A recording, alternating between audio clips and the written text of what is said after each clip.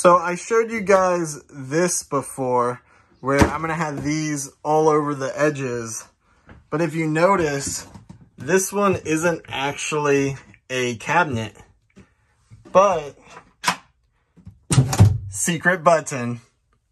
What's going on? I'm Sam, and today I need to get this cabinet done in the Skoolie bathroom.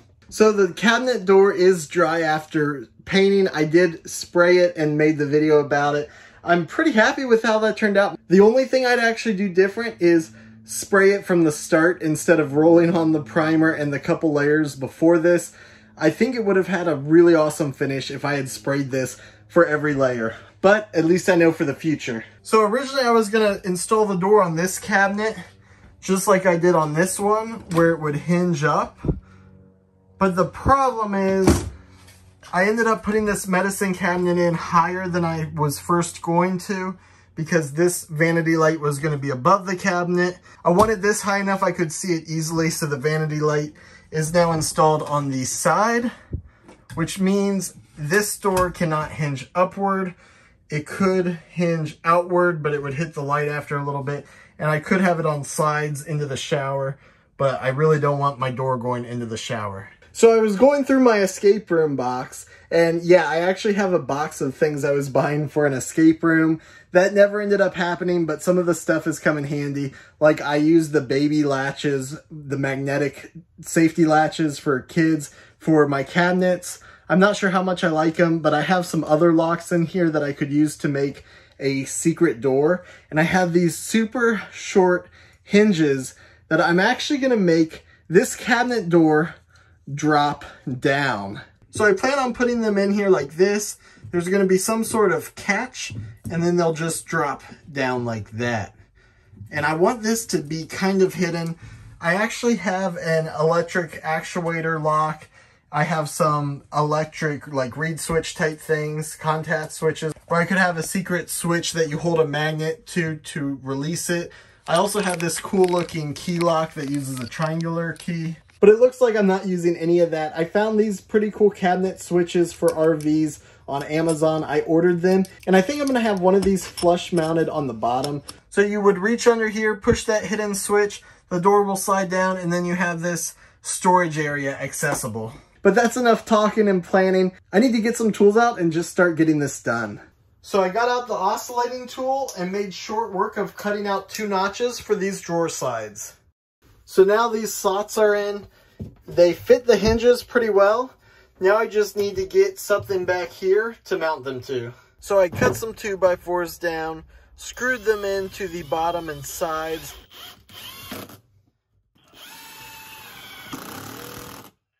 And then I was able to add the drawer sides using this little latch as a spacer just to make sure they're both even.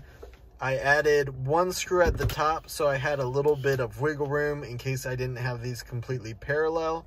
I traced the bottom part onto the door before taking that out and actually attaching it.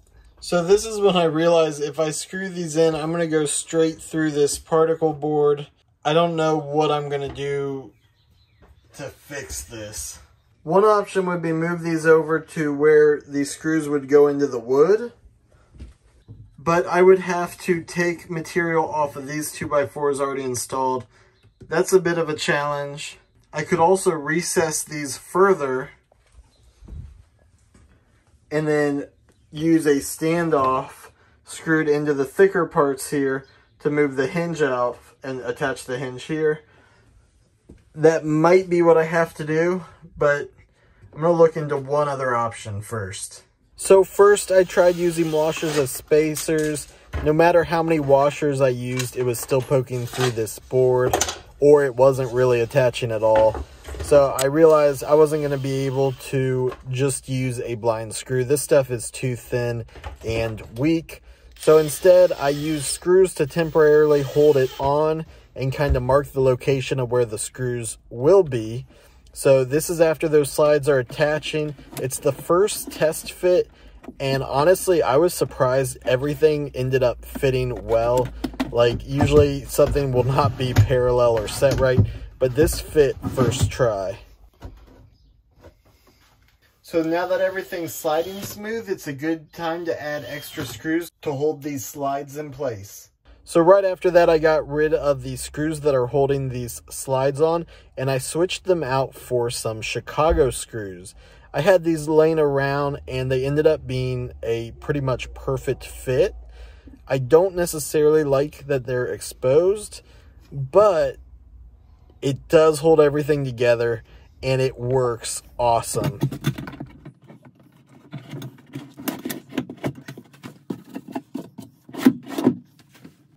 Next was just drilling a hole for the latch.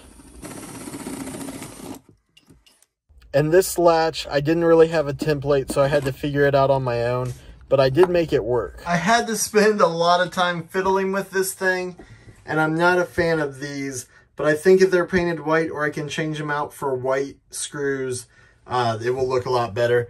But really, when you look at this, you can't tell anything's wrong. Even on the bottom, you can't really see. Even though there is a gap where the drawer slides are, it just looks like sloppy craftsmanship, honestly. I ended up having to trim a little bit off of this latch, and I did take out some more wood. This was to fit the locking mechanism on the other side. I tried to get around doing this, but this was really the only way I could make it work. So it looks a little rough, but once it's closed, I really do like it. And even if it does look a little rough, it doesn't open enough for you to really even see that part. So what you do is you hit this button. Like right now it's solid, it's not going anywhere. Push this button and it slides right down. I kind of had in my mind that these drawer slides would be a little looser and this would just kind of drop down on its own, but it's probably better and safer that it doesn't. You can see it's not closed all the way, so you pop it up and then you can lock it. You can kind of wiggle this side, so maybe someone would know what's up. And of course, anyone watching this video will see. But I'm super happy with my secret cabinet.